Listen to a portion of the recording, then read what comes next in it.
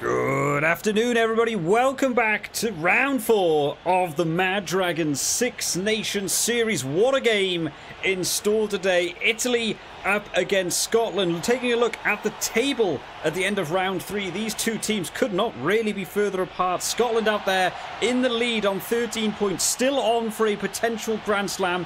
Italy in joint last on 2 points with their draw they got at the start versus England. Two big performances needed today. Italy still looking to bounce back after some tough back-to-back games versus Ireland and France. And for Scotland, can they keep the winning ways to go on towards that Grand Slam as Garbisi gets us kicked off and underway as Giovanni Licata picks up the ball but loses it after being taken to ground. Federico Ruzza has to try and re-galvanise the team to go forwards, but Scotland get the turnover as Finn Russell nearly finds a gap straight from the off as Xander Fagerson tries to take it himself, not getting anywhere through there as Italy spread out wide to defend from the Scotland wingers who have been dangerous across the tournament so far. We saw Duhan van der Merwe last week going over for a hat-trick, played a brilliant game. Italy will want to keep him shut down this week. A good tackle going in there on Grant Gilchrist. And for now, Scotland are happy just to keep the ball in hand and try and go through these one-off runners,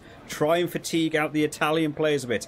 Once again, they go a little bit wider this time as Finn Russell tries to get it away and does. And already we've seen the break from Hugh Jones as the tackle needing to be made by the Italian fullback. And already Italy looking a little bit short out on this wing as the tackle goes in against Skinner. Ali Price does well to recover quickly to try and put Scotland back on the front foot. Italy seem to have weathered the storm for a second here and just got themselves back into a more straight defensive line. Scotland still holding onto the ball, not giving it away easily as they go for a nice little loop play through the lock as they try and get it out wider. Still going wide. The man not out on the wing though, Duhan van der Merwe, who's been in great positions all through this tournament so far. Unfortunately not out there in the set play. Goes a little bit wrong for them there as we go to Italy's first line out of the game. Solid pass straight out the back there. Oh, but gone loose by Garbisi and picked up in the centre there by Chris Harris. Scotland suddenly have another opportunity to go on the attack. A huge collision in the midfield there. Referees having a check in the background to check if it was high. I don't think it is. I think they'll come back. Oh, as Finn Russell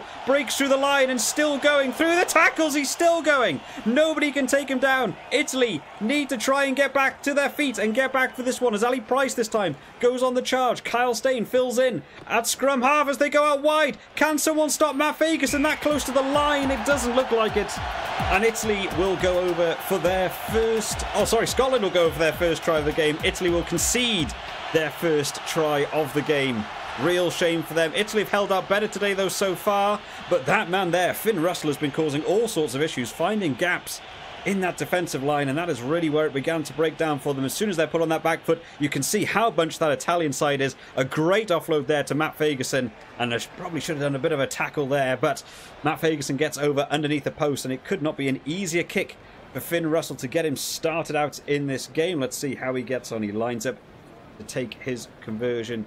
Italy will be looking to bounce back hard. If you remember last week in the Mad Dragon Six Nations, Italy did come straight back into this game against France with their own try. It was very well worked from the kickoff. Let's say if they can replicate it again this week as Garbisi this time goes for a deeper kick. They've opted to not go for that short kick the second time round as they managed to pin Scotland back. Oh, and a knock on by Ali Price in the tackle will allow Italy the opportunity to potentially work something back into that game. Great tackle going in there by Zanon, being able to take his man.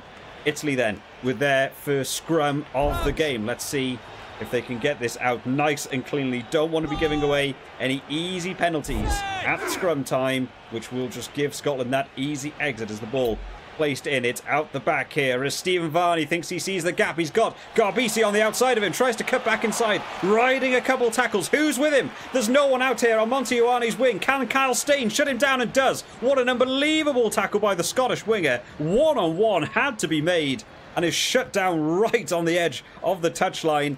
Italy just want to hold out here. Oh, as Ali Price goes for a box kick. Not the greatest kick. Manages to find grasp, which will be useful for him. But Padovani now can go on the counter-attack. He does have men outside and through. Garbisi this time sees the man out wide of Federico Mori, a big unit to take down. Gets round one defender, but Finn Russell gets back in time. Can Italy keep going wide here? Marine takes it up. Lamaro, the captain. Oh, a little bit isolated there. Italy do well to try and support him, but the ball turned over once again in that breakdown as Grant Gilchrist goes on the charge, and that red cap, always notable to see him, as Duhan van der Merwe. We've been waiting for him to get the ball in his hands today. It's been a little bit quiet out on that wing for him, considering how well he's been doing in the tournament so far. Scotland once again slowing down the play, wanting to go for those one-off runners, but a bit of a loose pass, and Giovanni Licata pounces on it straight away. And Brex now has the opportunity to get Italy a little bit out wider. Marine gets it out to Ioane. This time does his defender. Can he keep it going? Well shut down by Blair Kinghorn in that fullback shirt today, as Canone goes for a little pop pass out to Marine, just taking it up a few more phases at a time. Scotland are bunching up here. They know that Italy can be dangerous when they get this close to the line. They're still pushing. Oh, and Scotland have got another turnover. And a good exit clearance this time by Ali Price, or maybe not. The wind carried it back in. Monte Ioane tries to make it work for him, doesn't, and Scotland on the counter-attack now through Xander Fagerson, not managing to break through.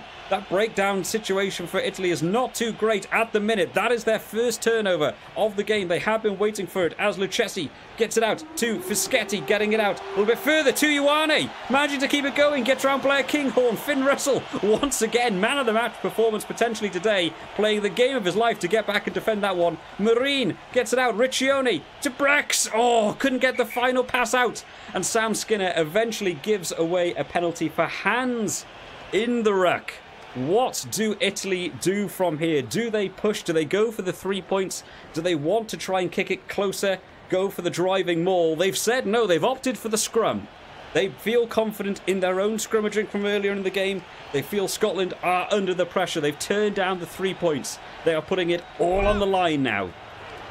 Let's see if this will pay off for them. Huge opportunity here for Italy to take something just before half-time. The ball put in. It's out to the back of the scrum. Scotland looking a little bit outnumbered out here on the right wing as Marine wants to charge up round Duhan van der Merwe, riding the tackle of Blair Kinghorn, and gets over his first start on the inside centre today for Marine in the Mad Dragons Six Nations, and gets over for a try in the first game for him. Fantastic work here. Well seen there by Stephen Varney. Was thinking about going left. You could see him there looking one way, picked up the ball, went the other way. Duhan van der Merwe caught short-sighted out on this wing. Well worked by Marine to outrun him and ride the tackle of Blair Kinghorn to get over for his try. Garbisi stepping up to potentially draw this game level against the champion leaders at the minute. Let's see how Garbisi will get on. It's a difficult kick. Luckily hasn't got the sun in his eyes like Finn Russell had to deal with. It goes out, skips past the post and goes over, and will draw Italy level as we go in at half-time. 7-all apiece.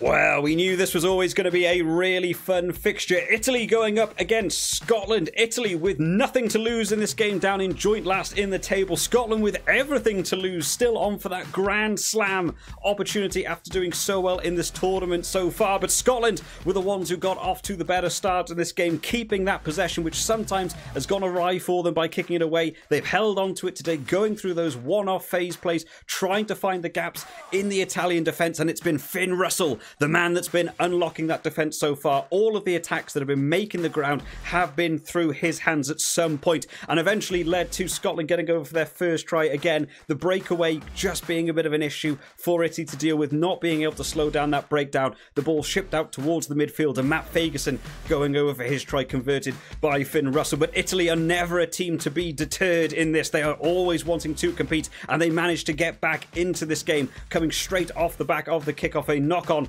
by Ali Price put Italy into a great position, and they have been prodding and probing, trying to find that gap, and eventually it does come for them in the form of Marine out on that wing, playing in that inside centre position for the first time in the Mad Dragon series. Gets over for his try, running around Duhan van der Merwe and riding the tackle of Blair Kinghorn, converted over by Garbisi. It's 7-all apiece. Scotland have looked more dominant for big portions of this first half, but is the momentum shift beginning to kick in? Can Italy cause the upset?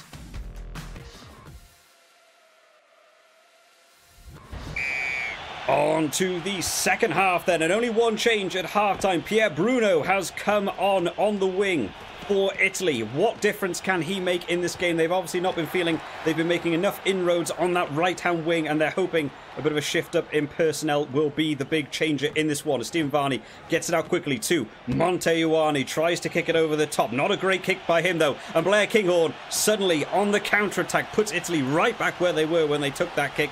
They'll just want to try and reorganise that defence a little bit as they begin to break through Jamie Ritchie this time. Italy looking all out of shape at the start of the second half, not what they would want to see. And who again is going to be breaking that defence? It's going to be Finn Russell. Been all over it today. Oh, is the ball getting out wide? Who's going to be able to shut down Hugh Jones? They've got to get out to stop Duhan van der Merwe. Oh, what a unbelievable tackle to come in and save Italy there. Right on the touchline. Duhan van der Merwe thought he was there for all intents and purposes, and the referee has said there was no knock-on from the tackle by Duhan van der Merwe when Italy picked it up, so they've actually been pushed back over their own try line. I think they might have got that call wrong. I think Duhan van der Merwe dropped the ball there, but Scotland have the opportunity to take something else from this second half so early on as they get the big shove, and Italy have looked good in the scrum so far and still do. They are still driving on. They've managed to get back the ball off of the Scotland scrum, and Stephen Varney will box kick them just outside of the 22 to try and relieve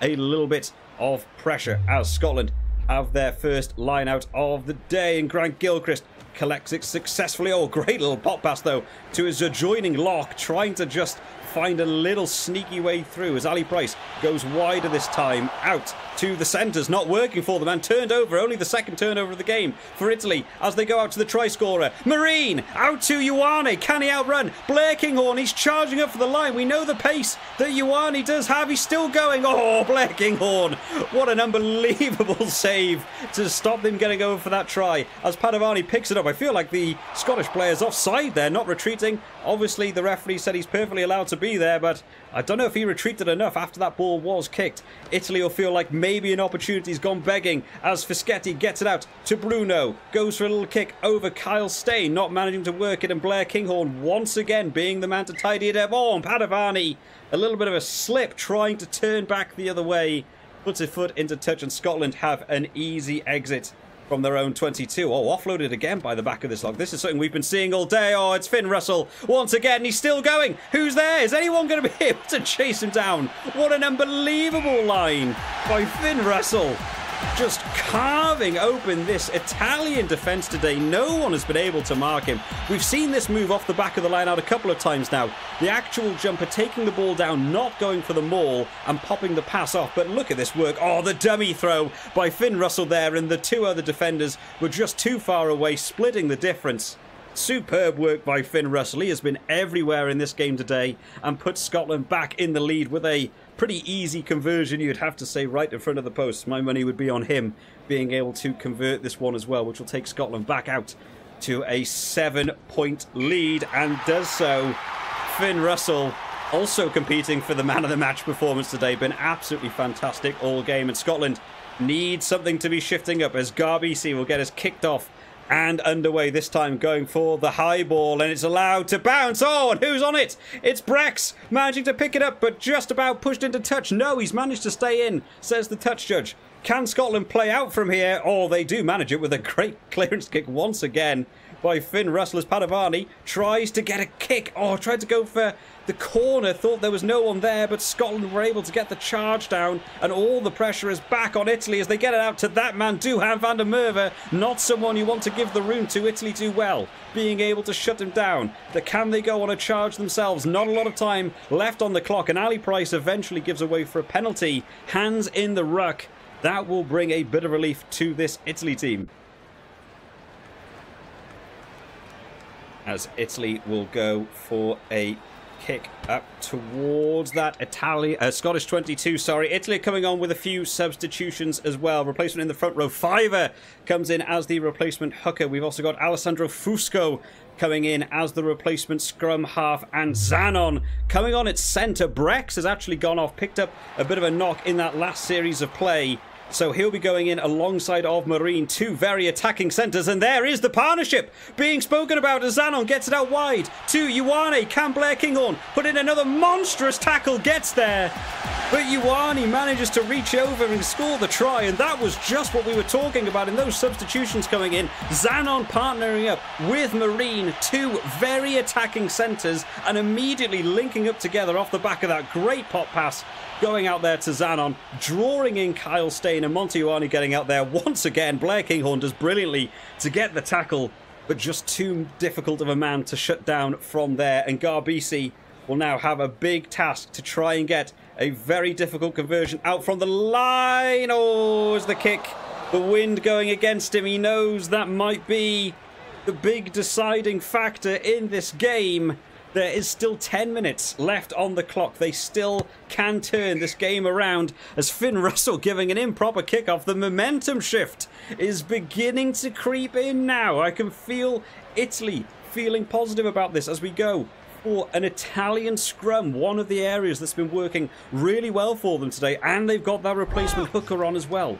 What difference will that make in this game as Italy set up to go for a big scrum here? The ball being pushed to the back of the scrum. Where will the room open up? And Alessandro Fusco says he thinks he's seen the room. Oh, couldn't get that pass away. Can they ship it out wide to Monte Ioane? Goes for a big up and under. The wind's going to carry this one. It's been allowed to bounce. Oh, well recovered though.